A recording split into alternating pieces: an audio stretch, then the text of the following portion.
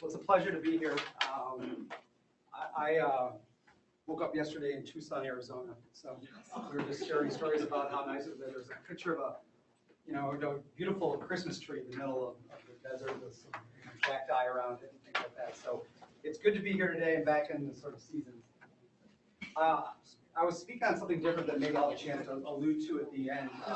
Today I want to talk about a little bit of our small molecule collaborations and work that we've done, and Rick and Edmund and others have really talked quite a bit over the last few years about opportunities to interact with this department. So it's really a great pleasure to be here. Our laboratory has approximately three small molecule projects. Some of them are repositioning and repurposing projects, and some of them are new small molecule discovery with industry. And so today I'm going to talk about one of those projects around an important pathway in human disease referred to as autophagy or autophagy, depending on your perspective or what side of the ocean you are on. But here on this side we refer to it as autophagy, or the ability for a cell to consume or eat itself, if you will, in times of nutrient stress, chemotherapeutic stress, and other things, as a means to recycle intracellular components for nutrients. So this is actually just a heat intensity map of an osteosarcoma cell line, U2S. As you can see here, the nuclei is sort of like labeled here in blue, typical DAPI stain. And then what we're seeing here in green and red are autophagosomes and autolysosomes. And so you'll see puncta, what you're traditionally used to seeing in an image in a couple slides, but this is just a heat map intensity representation of a confocal image. So we already mentioned that autophagy is a cellular recycling mechanism during times of nutrient stress, hypoxia, and the cell vesicular system recycles those nutrients through the lysosome, and through the permease, those nutrients can be reused by the cell. And so the Nobel Prize in Medicine in 1974 was awarded to Christian Dedue, and it was obviously for the discovery concerning the structural and functional organization of the cell, which specifically he identified and coined the term lysosome. He also identified and coined the term autophagosome. And so here's just a depiction of his discovery in 1955 that led him to the Nobel Prize almost 20 years later. As you're also probably familiar with, just a little over 2 years ago, the Nobel Prize in Medicine went to Yoshihiro Ohsumi, and he was the Nobel Prize winner for his discoveries on the mechanisms of autophagy.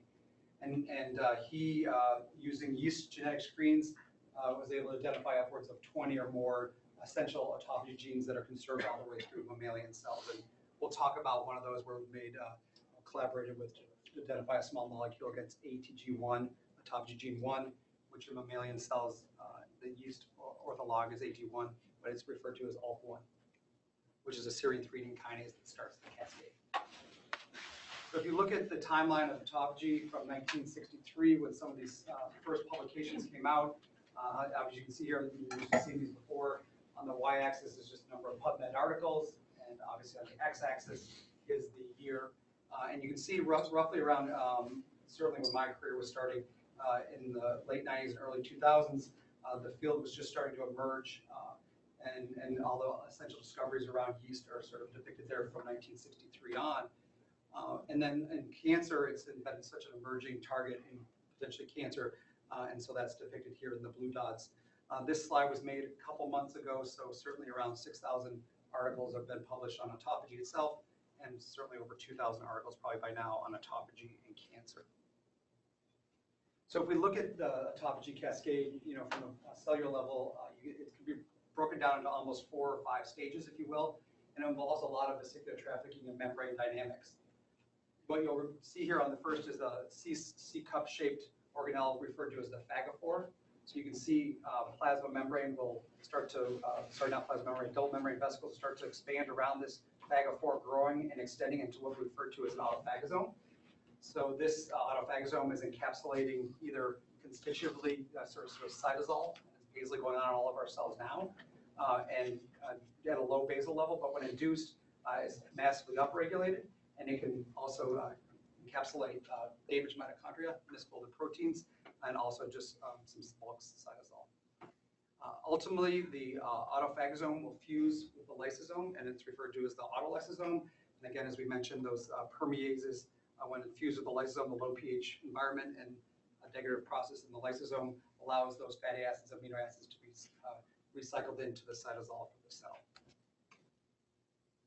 So if you look at those 4 steps of sort of membrane dynamics and vesicular trafficking, what's very well conserved back to yeast is some of the molecular machinery. And so one of our areas of interest, our lab is interested in, is this kinase triad between the mammalian target of rapamycin, or mTOR, AMP kinase for its energy sensing role in direct interactions with the mTOR pathway.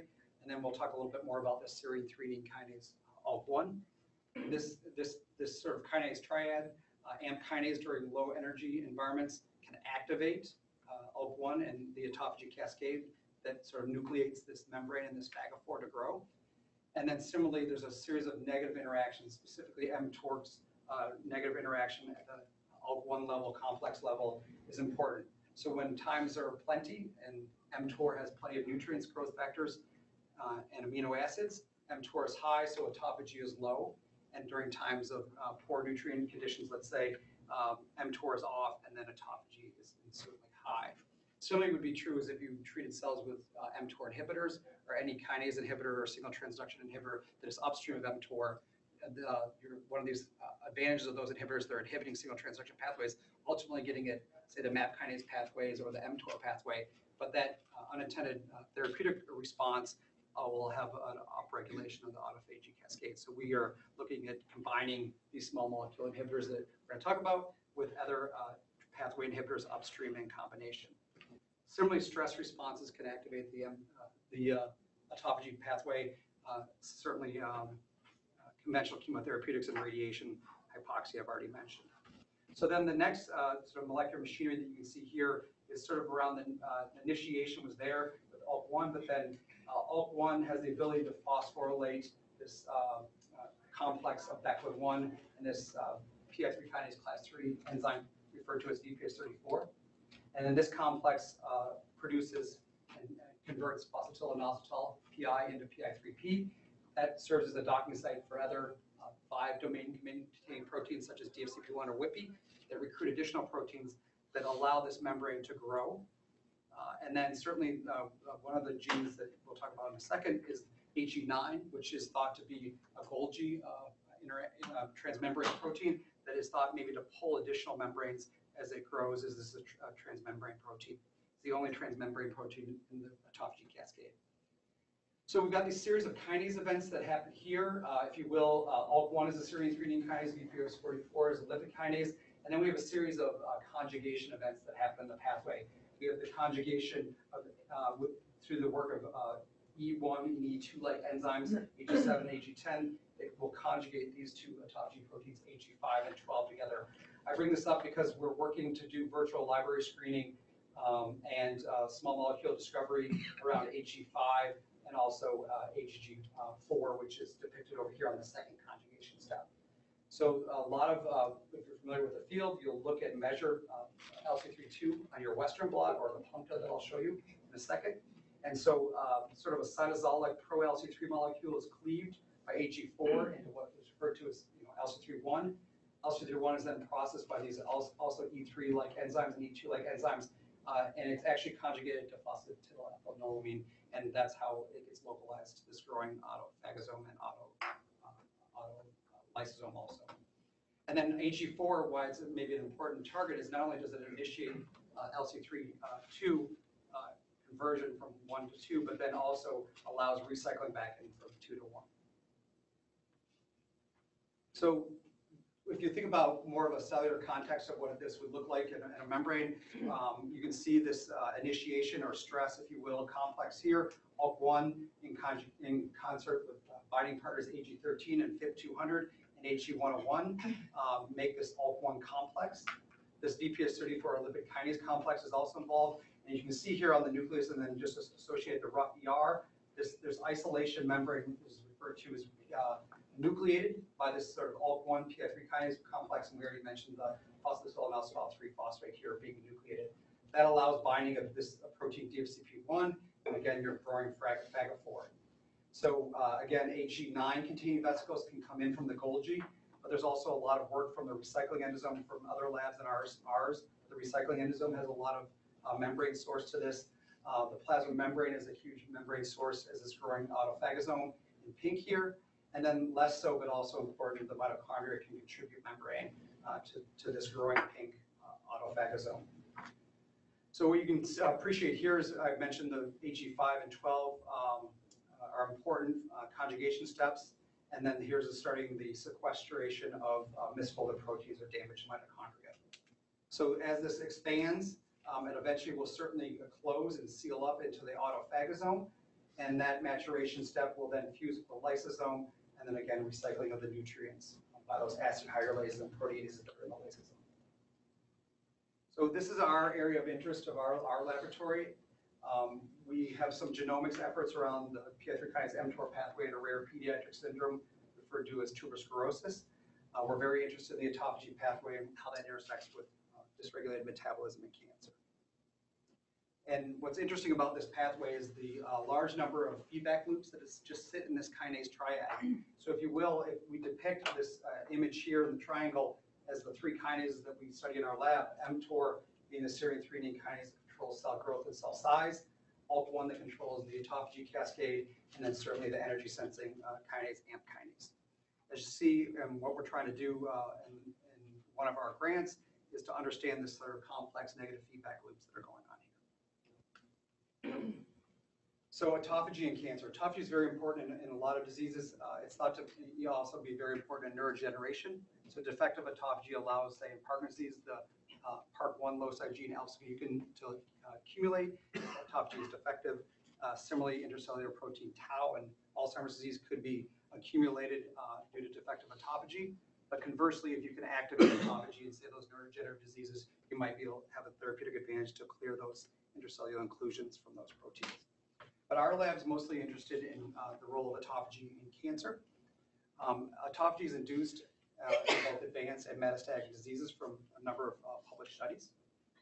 It provides a survival advantage during metabolic stress, both from the microenvironment. We'll talk a little bit about oncogene stress, radiation, and also chemotherapeutics. We feel that it's important in drug resistance, so we feel that this could be an important either repurposing play if you're interested in hydroxychloroquine, which is an antimalarial drug that has been used to inhibit the lysosome and affect the pH of the lysosome, or can we target some of those kinases and conjugation events in the cascade? We feel that you can add this small molecules on top of an existing regimen, and maybe better understand and sensitize drugs to the original therapy. And then we've already mentioned this with regards to nutrient recycling and its involvement in cancer metabolism. And we mentioned about combination treatment paradigms that good inhibitors that are safe would be effective for combination treatment paradigms. And then finally, context dependent. One of the biggest challenges in the field is to understand both the genetic and environmental context that would allow applying an autophagy inhibitor, and we're going to explore that a little bit more in our lab. There's been some nice even reporting some clinical trials with hydroxychloroquine in combination with, say, KRAS-driven cancers or BRAF-driven cancers. There's some important clinical trial reporting out right now with really good results in melanoma by applying hydroxychloroquine to bemrafenib and BRAF V600E mutant melanoma. So many other work has been going on in lung cancer and pancreatic cancer in a KRAS mutation context.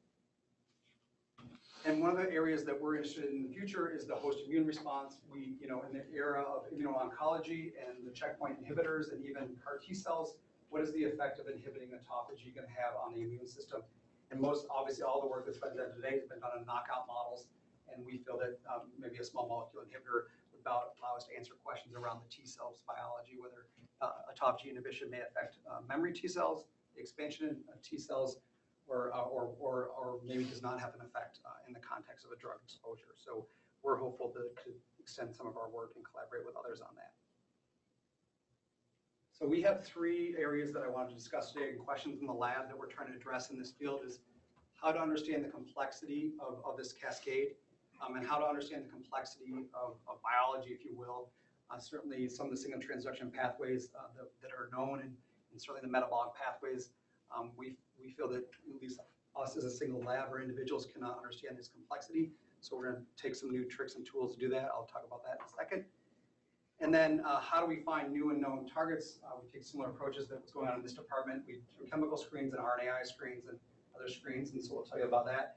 And then how can we improve the therapeutic targeting of the cascade? We have a very talented group of scientists in my group.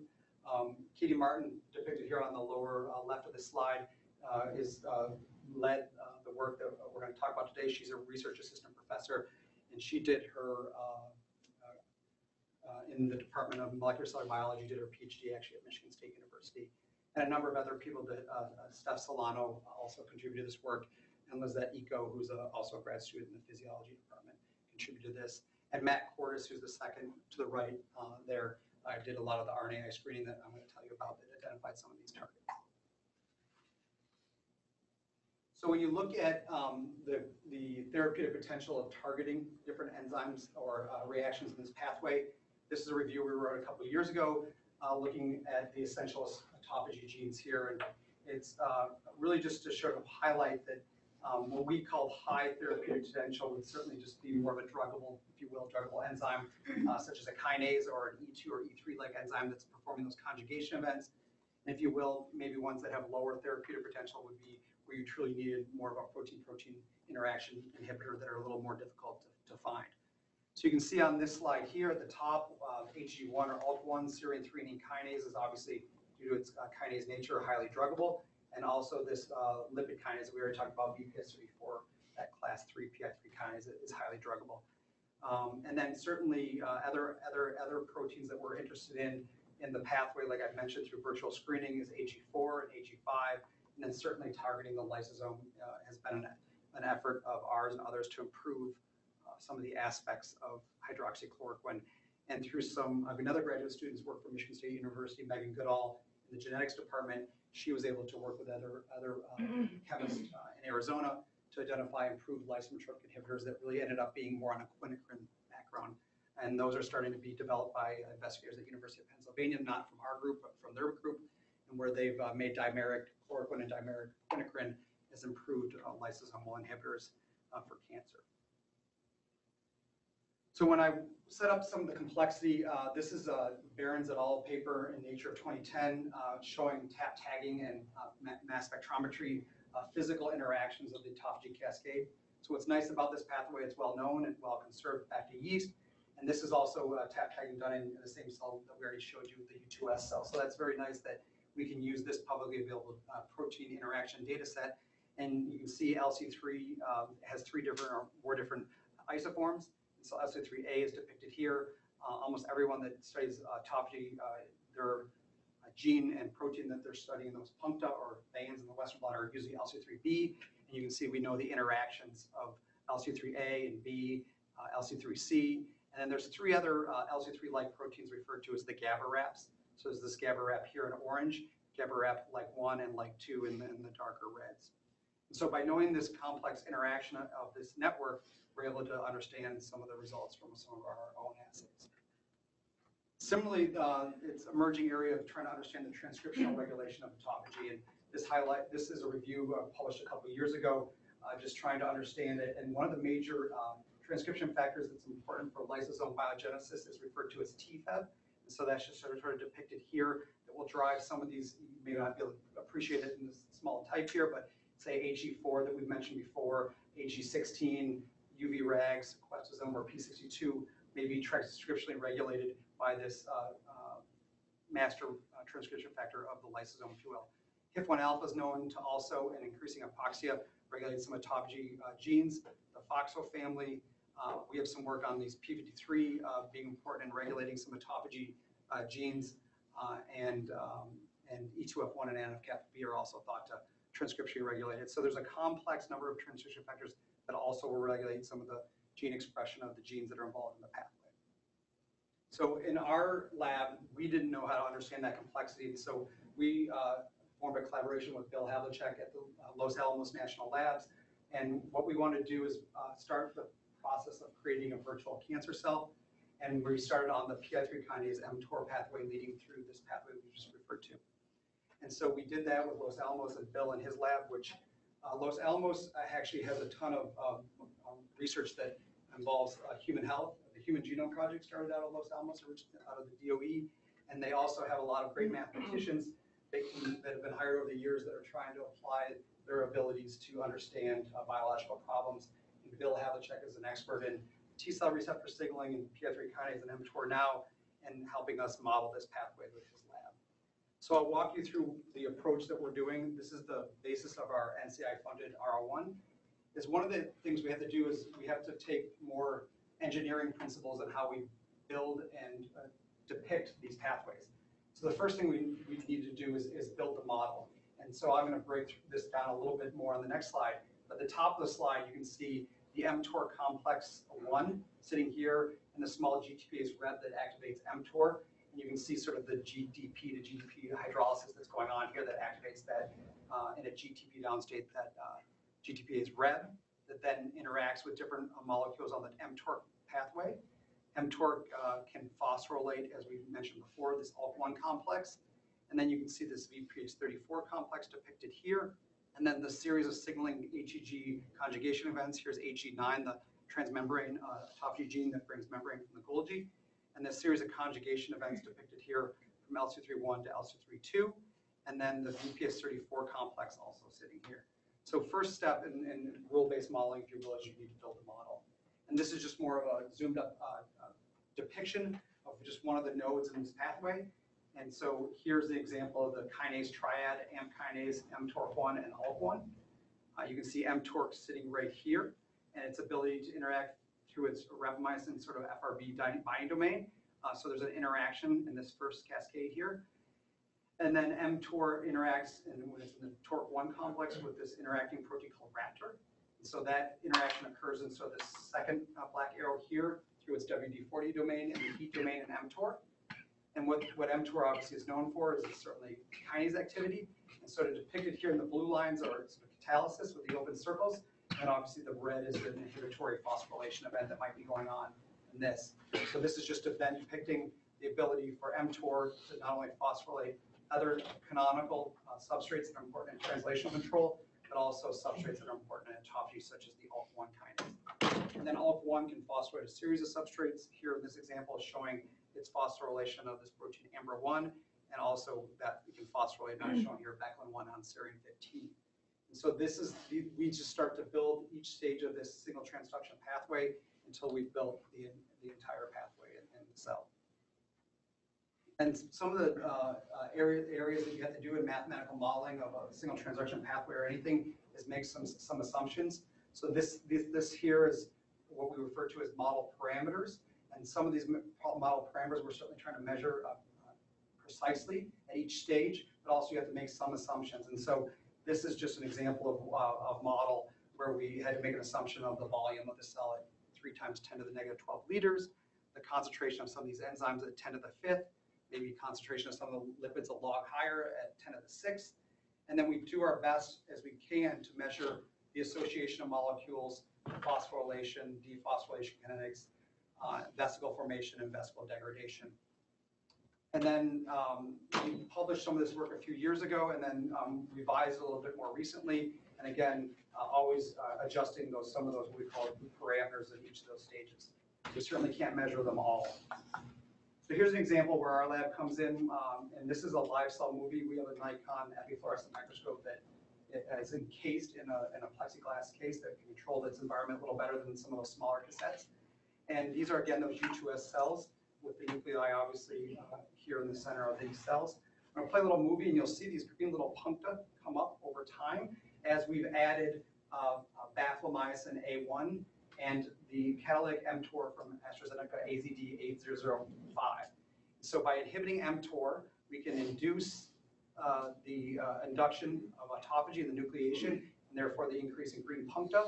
But what I forgot to mention earlier is that LC32 is coated on the inside of the outside of the autophagosome and ends up being degraded in the lysosome. So what you're trying to actually measure is degraded. So we need to actually inhibit the lysosome and the ATPase with baflomycin A1. So when you add baflomycin A1, now you can see the accumulation of LC32. So let me first see if we can play this movie. It's going to work good. And so you can see here, this movie was just done over about a 70 to 100 minute timeline. And at time 0, cells were treated with AZ8005 and then baflomycin A1. And so you can see in that 1 hour time point, these little autophagosomes accumulating here. And so, we obviously can quantify this at a single cell level, and we've done this over hundreds and hundreds of cells. But then this is just the mean sort of average puncture per cell here with some standard deviation measures on the top of that. So now we can ask questions. We add other therapeutics such as pipeline molecules from pharmaceutical companies, but we can also do similar approaches and knock down different genes or out genes in the human genome to see which genes we could discover that might regulate this pathway. So from this work, which we published in 2013, again, we measured the autophagosomes per cell here. The gray little dots are what we did and identified experimentally. And what we're doing here to generate this mathematical model of the pathway is to fit the data to the model, if you will, almost tune your radio so that the pathway simulation that's put out here in red from the computer or in blue is tuned, if you will, to the experimental data. And then we can come up with rates of vesicle initiation and turnover of the autophagosomes. And so here's in a basal state. And so again, autophagosomes per cell and treatment time over 70 minutes. And this is just basal autophagy that's going on here in red in the presence of baflomycin A1. And some of the movie I just showed you, autophagosomes per cell over time in 70 minutes, you can see the accumulation of autophagosomes, upwards of 50 or more of autophagosomes induced in this time period. So one of the things we reported out of this publication, and when we found something we thought was maybe intuitive, is we found the absolutely essential requirement of that HG9 transmembrane ATG gene as a rate-limiting step in the pathway, and we were able to knock down different levels of HG9 and have that report out as the level of autophagy. So we had the software actually predicted that HG9 was rate-limiting, and based on our data, we could validate that. We also found something that was maybe less intuitive, is that the levels of LC32, we would have just assumed as we had more LC32, we'd have more of these green little dots are pumped in the cell. But in fact, the algorithm and the simulation reported back that we'd actually have larger autophagosomes. And so we were able to validate that through our approach that the vesicles are actually getting larger as we had more protein content of the LC32 molecule. And what we're trying to validate right now through flow cytometry and other techniques is that the pathway may oscillate. And so that may not be unexpected given this series of negative feedback loops and the positive input of AMP kinase into ALK1. But here's what the software is simulating for us, and now we're trying to validate this. You could imagine if you had high levels of this mTOR inhibitor, referred to as rapamycin, you're obviously going to see the mTOR activation go down very quickly and stay roughly repressed. And then, as we know, as the pathway is inhibited, you inhibit mTOR, you're going to release this brake on ALK1, and you're going to get autophagy activation. So the software is predicting we get this increase in autophagy with high levels of rapamycin. Now, what's interesting here is when you start to have intermediate or suboptimal levels of rapamycin, the pathway may start to oscillate. So as you see mTOR addition, you might see an increase in autophagy, then a decrease, and then an increase, and an increase, and a decrease that is inversely proportional to mTOR activity level. And then when you start to add rapamycin and maybe an AMP kinase agonist to this pathway, it may start to oscillate more aggressively. And so we're trying to validate that right now. But again, what we're excited about this is that the software is making hypotheses for us to test versus the other way around. So how do we find new and known targets? This has historically been through RNAi screening. And here's an example of a confocal microscope image of RNAi screen against all the kinases and phosphatases and what we refer to as the autocarta, which is all the mammalian genes that are known to be involved in autophagy.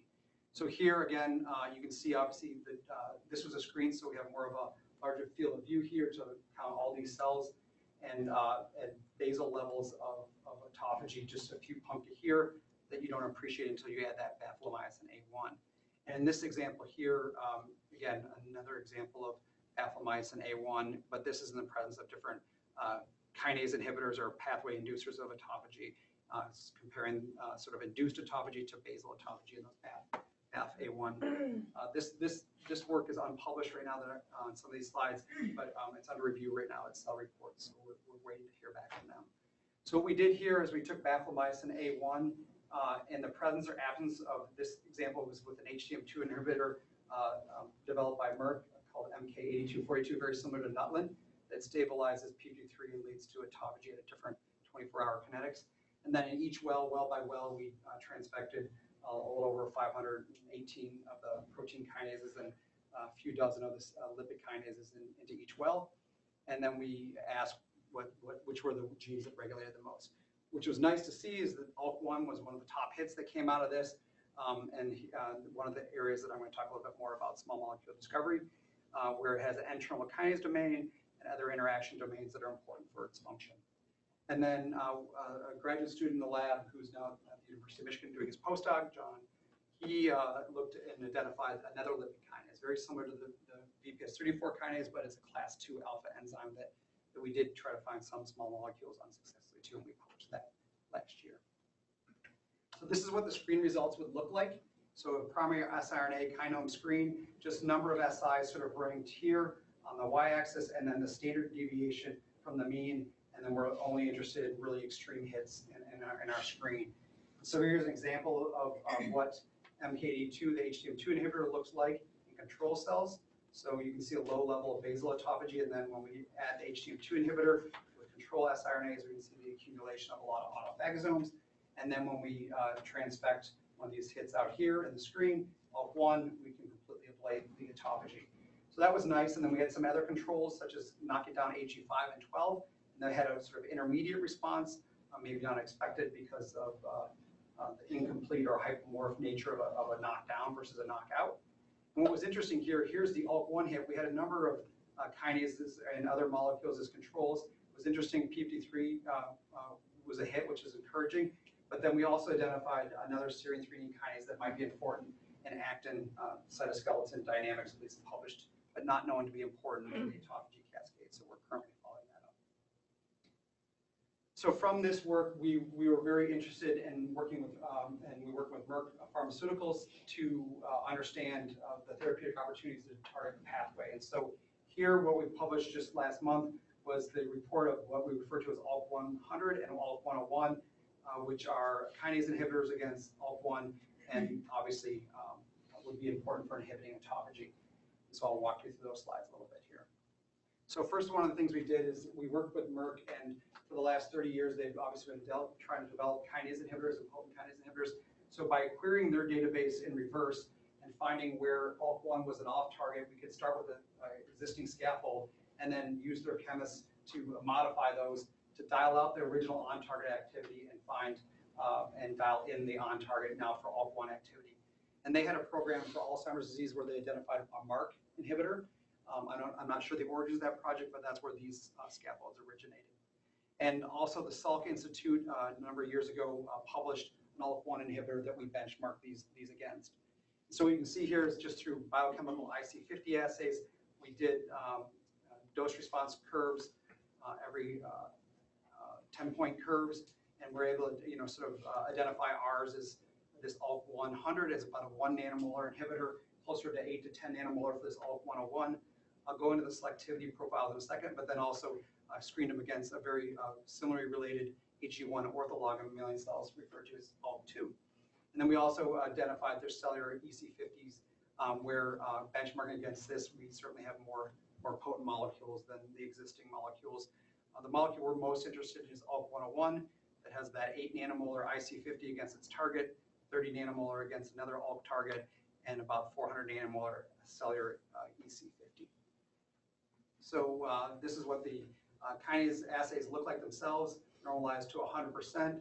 You can see here in blue is the first scaffold that the first series that we looked at, ALK100, and it was very potent.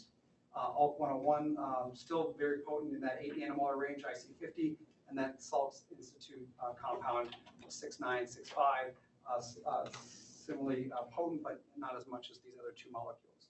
So this got us excited, but we wanted to really understand. So then we wanted to know on-target cellular-based activity. And so the way we did this is we transfected F293 cells with either ALK1, the target, its interacting substrate Beclin-1, and its interacting protein HG14. This will come why we had HG14 there. And the reason, as you can see, ALK1 will phosphorylate Beclin on serine 15, and Beclin is interacting with that lipid kinase VPS34 and also AG14L that allows that sort of nucleation event to happen on the autophagosome. So F stands for full media and S stands for nutrient-starved medias. You can see here when we just have the kinase and the substrate, we can see it being regulated in a sort of nutrient-deprived condition by detecting phosphorylation of serine 15 on Beclin. What was important here was the addition of AG14, and what you can see here is when you add AG14, we can actually uncouple the serum starvation. So when we were trying to do these IC50s or cellular EC50s, we didn't have to actually serum starve the cells. We were able to get pathway activation in the absence of nutrient deprivation. And so that's just depicted here, comparing this full media condition to this full media condition. So this will help when we show you the next slides when we're determining the EC50s. So we quantified the EC50s by Odyssey using in the red channel antibody against phosphoserine 15 of Beclin, and then in the green channel total Beclin.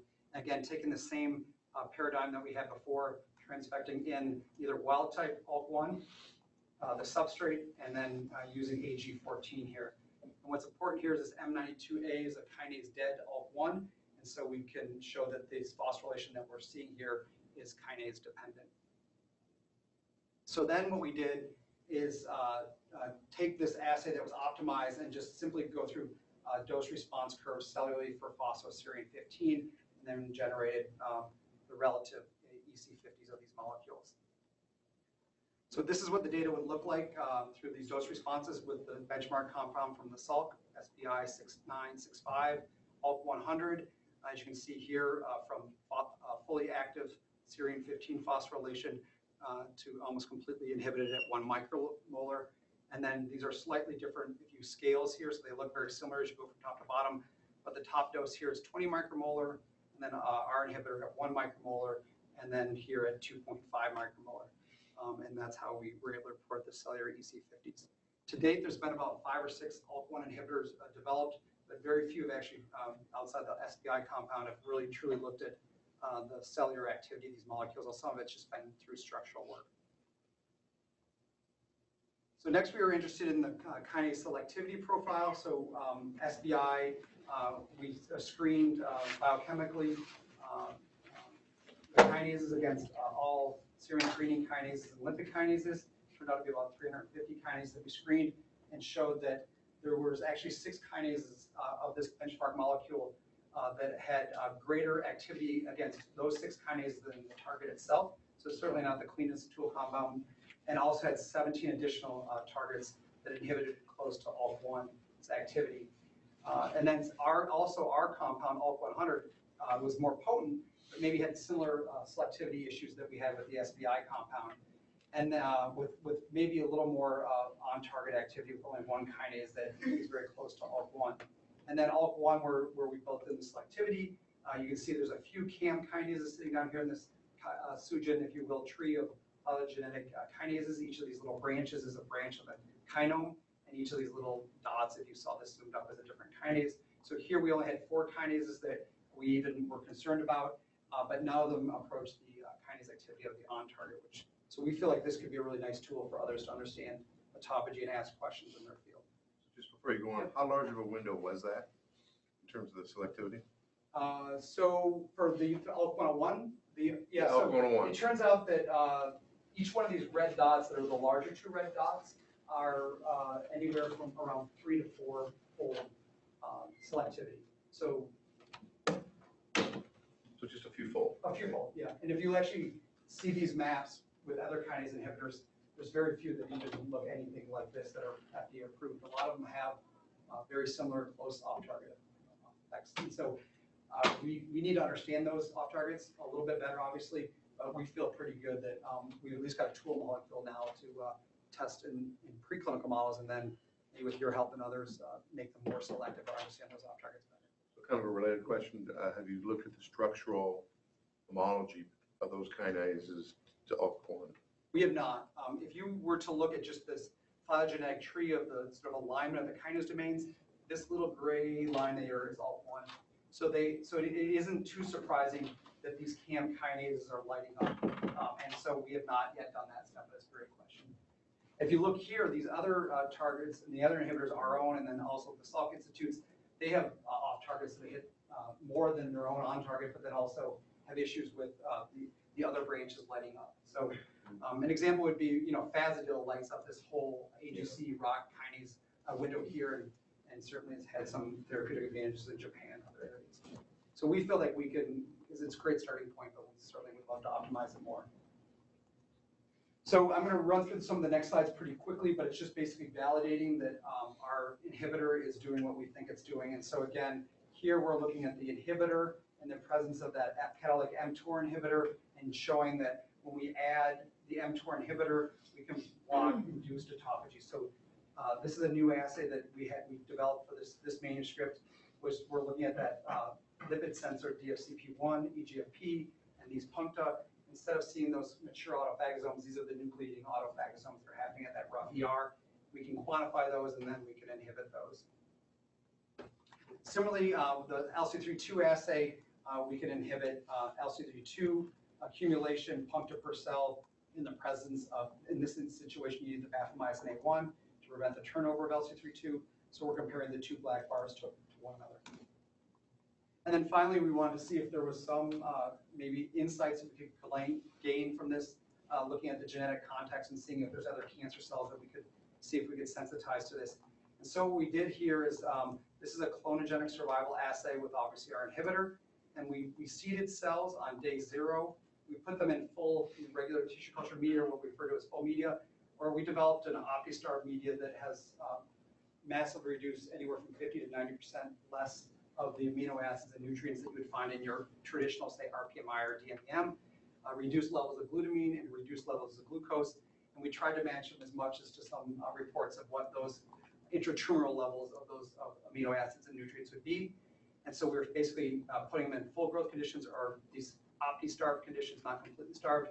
We had our inhibitor for 2 days, and then we replenish and do an outgrowth assay for an additional 5 days on day 3. So treatment for 2 days and then outgrowth for 5 days. And this is what the data would look like in a series of different non-small cell lung cancer lines. This H838 line has a KRAS amplification or gain as many as 9 copies of KRAS in it.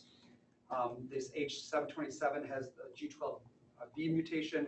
The A549, which many people are familiar with, has a G12S mutation. And this H2030 has a G12C mutation.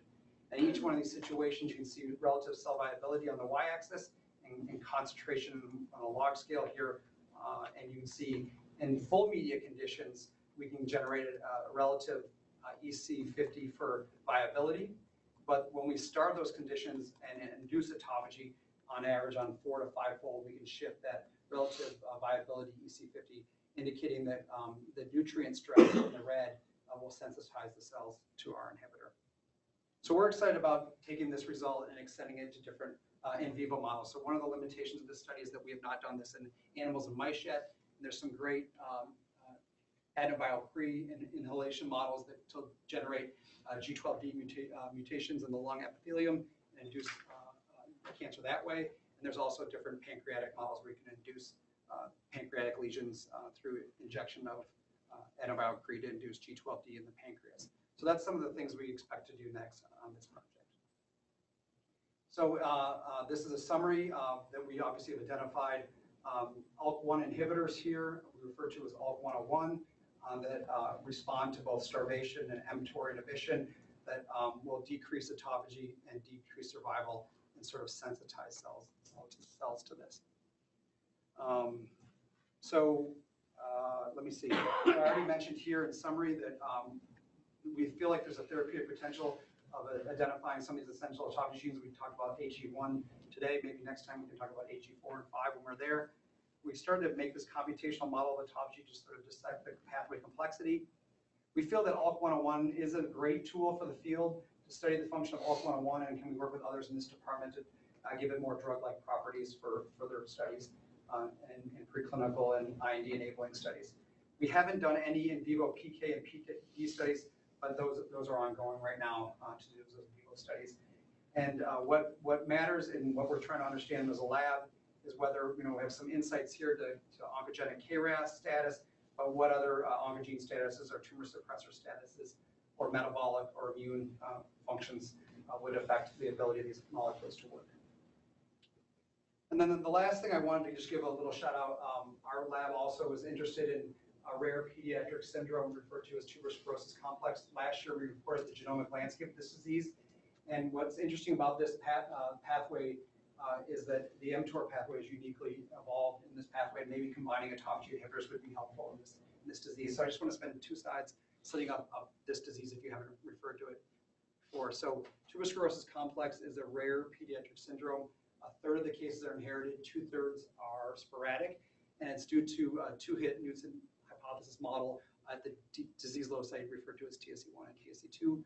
And what these children will have are a lot of neurologic and brain involvement, and certainly these are just some actual MRI scans showing that. You can see here's where this disease gets its name, but they have this malformed cortex or tubers here depicted in the white arrowheads. They will also have these little tumors on their lateral ventricles. Here we refer to those as subpotential nodules that when over time can grow in this giant cell astrocytoma in this child. And so what's interesting about this and why I just want to highlight this a little bit to you is that the pathway we just talked about down here with the serine threonine kinase ALK1 and autophagy all feeds into this mTOR cascade, and rapamycin sits at that axis. Obviously rapamycin gets its name for either mammalian or mechanistic target of rapamycin, and it has a very interesting environmental story and natural product story if you don't already know about it. But what we're interested in, and we were able to work on this project in Novartis and continue it here at Michigan State, is that loss of either TSC1 or TSC2 uncouple this sort of ability of growth factor signaling and nutrient signaling and leads to a hyperactive mTOR state. So what's been very effective for these children is the Novartis's version of this called everolimus that inhibits mTOR signaling because these kids have uncontrolled mTOR signaling and then some of the downstream effectors that are important in cell growth and metabolism. So I just wanted to highlight that because I was in we're in the pharmacology department and the toxicology department today. But rapamycin, about a few thousand miles off the coast of Chile, is Easter Island. And then a 1964 Canadian expedition isolated rapamycin from the soil, and it gets its name because the natives refer to Easter Island as Rapa Nui. So rapamycin in its name. What's interesting about this target is it's known, a bit is known about rapamycin and its ability to bind mTOR and FKB12, and that chemical protein complex inhibits the pathway. And so what I wanted to highlight here is rapamycin is referred to as its generic name Sirolimus, but Novartis's version, all they did is modify this sort of, if you will, North R group here, and Novartis just added a few ethoxy or methoxy groups to that and ended up with everolimus.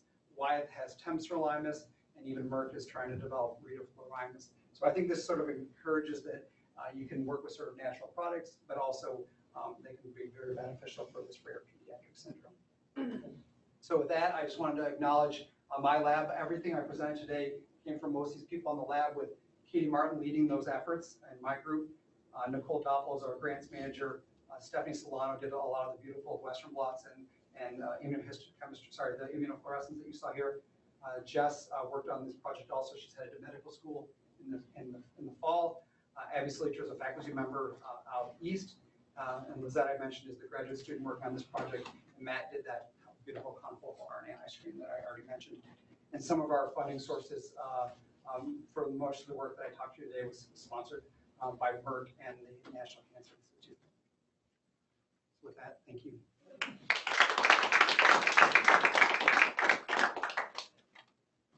I saw that you had some cell viability studies. Have you done proliferation or migration assays with your compound?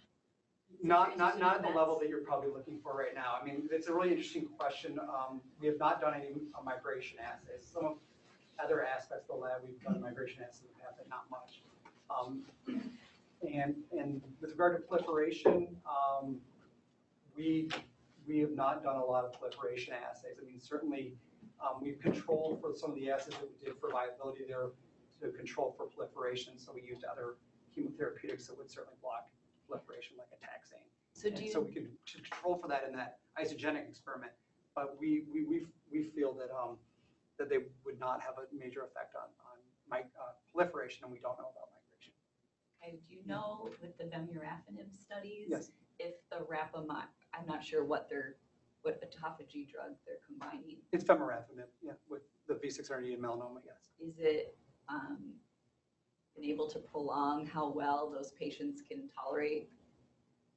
Because they get resistant to that drug pretty quickly. Yeah, no, I think the clinical trials that are going on right now are still too early, and they're just looking at overall response rates, either partial response or complete response, and the patient numbers are still relatively small because they're phase 1 trials. And so we're talking about 20 or 30 patients being treated, and they're not using, say, this ALK1 inhibitor certainly, but they're using hydroxychloroquine, and they're getting, from what I see, really nice partial and complete responses in compared to vemurafenib by itself. So it's encouraging to do the phase 2 trials is the outcome of that. And safety is not an issue as much because hydroxychloroquine is an antimalarial drug that people use for prevent malaria, and so there hasn't been any unwanted toxicities by adding those two together. So we are seeing now a sort of pun intended proliferation of catalog of mutations in different cancers. Yes. And what I'm wondering is, have you taken the genes in some of the models that you are building and asking for these individual genes, then, how frequently are they estimated to be mutated in different cancers? And so what I'm getting to is in terms of the relevancy, if you will, of your idealized model, which I think is very important to build, and in terms of how that may really function or not function with different cancers. Yeah, so that's a great question. And so if you look at these genes, because they're conserved certainly back to yeast, and then you look at either gene expression or mutational profiles across hundreds and tens of thousands of cancer samples, they're very lowly mutated, and they're relatively equal in expression levels due to their sort of housekeeping nature of the genes. As you saw with building the model and other aspects, is we feel that key signal transduction and energy sensing and nutrient sensing pathways all impinge on it. And so that it'll be upregulated due to its environment, either oncogenic or the extracellular environment, and less so that it's actually mutated in those cancers. And so there is very low, there's nothing statistically significant that jumps out of these HG proteins and mutated in cancer. But we feel that it's still a relevant target. Tubulin's not mutated very often in human cancer, and certainly the taxanes were effective there. So your 101 molecule combined with stress, you use nutritional stress. Did you try radiation or anything? We have not. We're not. We just we're rushing to get this work out, and we have questions around hypoxia, and certainly there's great different hypoxia experiments you could do in chambers. We haven't done radiation yet either, but that's where we think we want to get the tool out for other people to ask some of those questions, but also we'd like to try some of those ourselves too. But it's a great question we don't know about. It would be great if certainly a mainstay of a lot of, say, lung cancers and other cancers is certainly radiation. We have no understanding if this molecule even crosses the blood-brain barrier, if we want to use it in other GBM situations and things like that. So there's a lot to still know about what we're doing here, but get it out to others to be able to test that in their labs too. Good question. Thank you. So the RNAi screen, do you know how much stable they are in animal, or how much bioavailability is those RNAi molecules?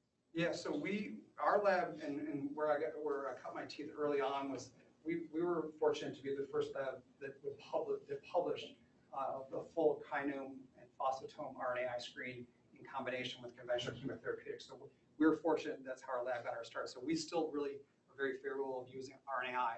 Where we did that is we use siRNAs in cells that are highly transfectable. And so we're not using long-term viral infections. We're not doing dropout or pools of viral siRNAs.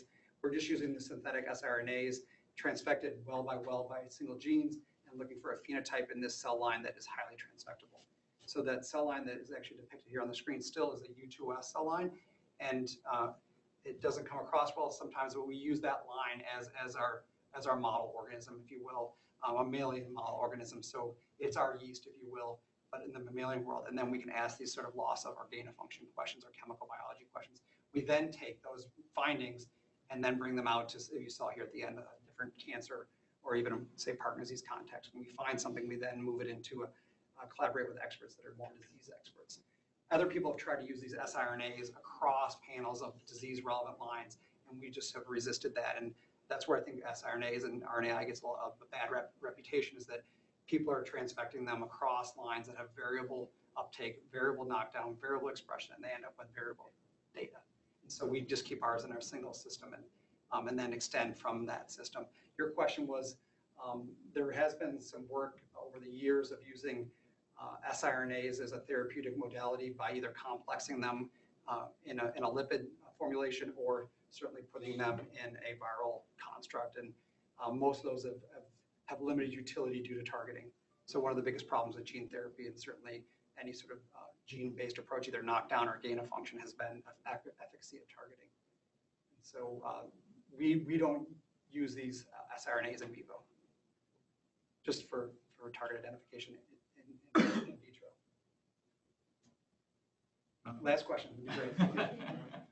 Okay, so your initial triangle with all the negative feedbacks, that's very predictive of oscillations, which you did show under treatment conditions, I believe.